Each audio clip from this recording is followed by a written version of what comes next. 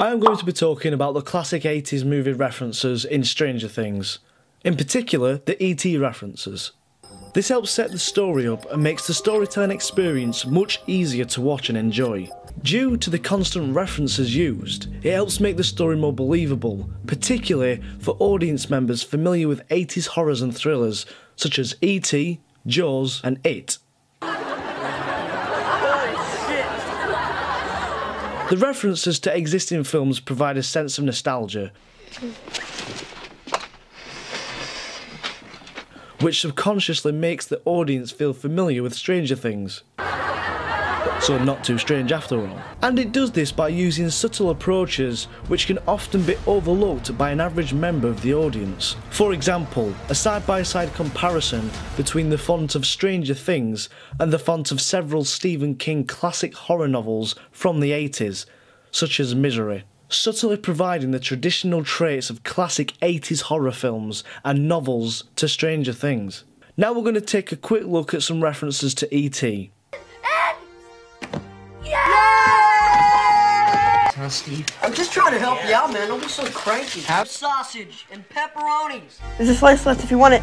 Sausage and pepperoni. The first and final shot of Stranger Things was purposely put in place for a specific reference to the E.T. film. The storytelling objective the Duffer Brothers are looking to achieve in this particular shot is not only a throwback to E.T. and a shout out to nostalgia, but to set the scene and create an atmosphere, and also to create the tone of the whole series.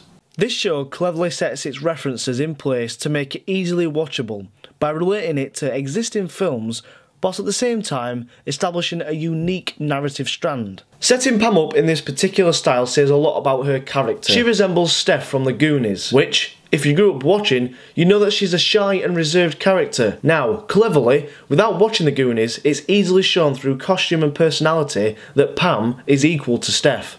Personally, I think the reason for Stranger Things being so popular amongst modern youth is not only the genius writing and directing, but the attention to detail and classic references the Duffer Brothers use to put into their storytelling. I will be focusing on the use of narrative special effects used throughout the series, looking particularly at the use of flashbacks. Flashbacks are now a commonplace within US drama, and have proved extremely successful in regards to narrative structure, with many shows successfully using them, including the hit TV series Lost.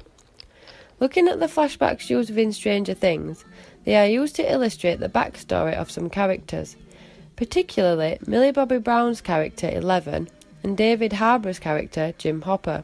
These type of flashbacks are known as character origin flashbacks, which take the audience out of the present plot to shed light on events that occurred previous. In the second episode of the series, we see Eleven reluctantly entering Mike's closet. This is the first flashback used to give depth into the character's background, and shows the audience why she was reluctant to enter the closet, as at this stage we know little about the character. In regard to Eleven's story, the audience only find out small parts from her past during flashbacks throughout the entire season.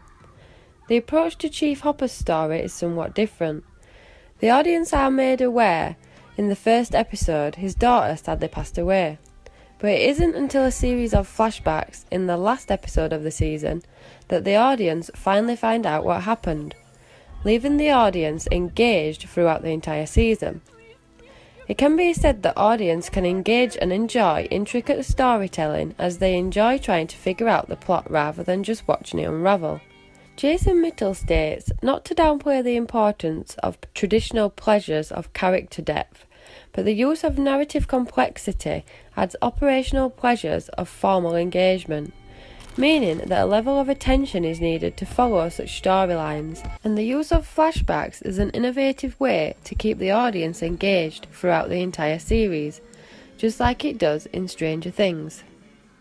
11. She's one of the main characters in the hit Netflix original series Stranger Things. She's a 12-year-old girl that has spent her childhood being experimented on. I'm going to talk about the visual representation of Eleven's personality throughout this series. So let's begin. The reason I've chosen Eleven is because of her lack of lines throughout the 8 episodes.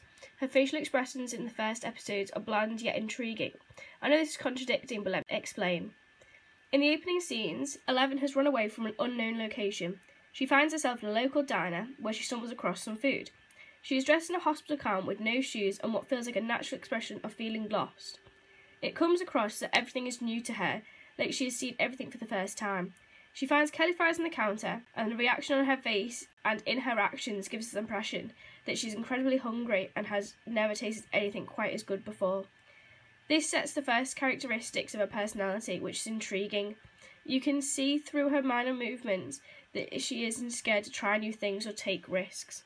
Later in the series, a group of boys bond with 11. She takes it upon herself to protect them from a group of bullies. This is showing her significant actions that define her personality. This portrays that she is loyal and heroic, characteristics that everyone looks for in a friend. Now, her styling for the character wasn't anything special. You can't identify any of the clothing choices she has had were her own. First it was the fetching hospital gown and then the pretty pink dress, which was also given to her. The one accessory she loved, though, was a blonde wig. When she saw it, she brightened up inside. She thought she was pretty and that nothing could make her look better than this wig. This was till she ran away and got it dirty, except she didn't let it bring her down. She got up and found this new confidence that none of us had ever seen before. She turned into a badass that didn't care what people thought about the way she walked or the fact she didn't have lovely wavy locks to play around with. She was 11.